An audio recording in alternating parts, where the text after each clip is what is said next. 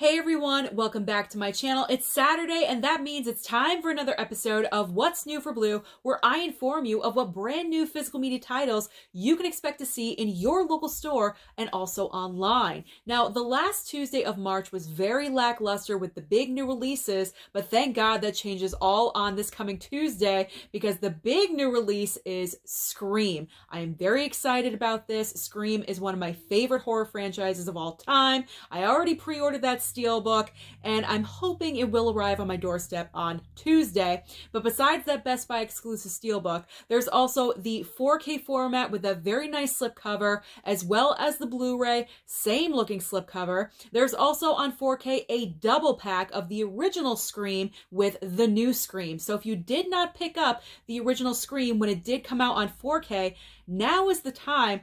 I would highly recommend that you do pick up the double pack 4K, but besides all of those, if you enjoy extra swag with your Blu-ray pickups, then head on over to Walmart because I believe it is the Blu-ray format has an exclusive poster. So there's everything for everyone out there if you love Scream this coming Tuesday. So let's move on to the other big new release, which is Death on the Nile, coming out on 4K as well as Blu-ray. Two different slipcovers, very nice looking. I was going to pick up this title. However, I decided to stream it first. It's currently on Hulu as well as HBO Max, and I've decided to hold off on this one. I do not need to pick it up right away because it's kind of a one-time watch for me. I probably will pick it up down the line if it's on a drastic sale, maybe Black Friday, $8.99, $9.99, something like that. But I don't need this right away. Not that it's a bad movie, it's just, it's a whodunit. And once you know who did it, do you really need to watch it again right away? The answer is no for me. So I'm holding off on this one, but it is a solid movie if you were interested. Okay, next up is Jack Reacher on 4K Steelbook. Why do we need this? That's the big question. This has been out on regular 4K for a while now, and for some reason Best Buy is saying, let's give it a Steelbook. So if you love Tom Cruise and you need more of them in your collection, then pick up that Steelbook. But I'm going to avoid this one because I'm not the biggest Tom Cruise fan, at least not of his recent work. Early stuff I am.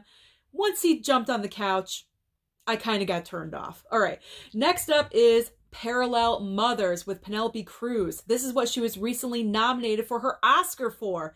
I'm kind of torn on this one. I may pick this one up. I'm not sure. If it's in store, I'll think about it. I'll read it. I'm not exactly sure what this movie is about. So this one is a question mark for me right now, but it is going to be available on Blu-ray. All right, next up is Soapdish on Blu-ray as well as Let It Ride on Blu-ray. I already pre-ordered Soapdish. This is so nostalgic for me. I remember watching this over and over again. It's definitely one of my favorite comedies. And Let It Ride, I've never heard of it. Probably not going to pick it up. I don't need this right away, and if I decide to do so in the future, it's going to be on a sale. All right, then we have a few TV options. We have Up All Night, the complete series, as well as CSI Vegas Season 1. Now we are getting into those titles where most likely, possibly Walmart you'll find them, but mostly online. So we have Desperate Riders, To What Remains, and The Immortal. There's also French Blood 1, Mr. Pig, what a weird title, Jockey, and The Ice Demon. Then there is The Long Night, Vicious Fun, and Prehysteria 2. There's also Doctor Who, the Tom Baker Complete Season 6, as well as Doctor Who Galaxy 4. Then we have the 8-diagram Pole Fighter, The Little Rascals Volume 5, and Armageddon. Not with Bruce Willis. This is a different Armageddon.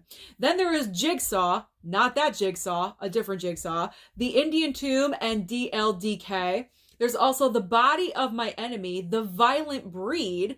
Finally ending with Superior 8 Ultraman Brothers and Ultraseven X, the complete series. So there is choices for you, not a ton, but at least there is more than there was last week. So let me know down below, what do you plan on targeting on Tuesday? Don't forget to like and subscribe, and I'll see you next time.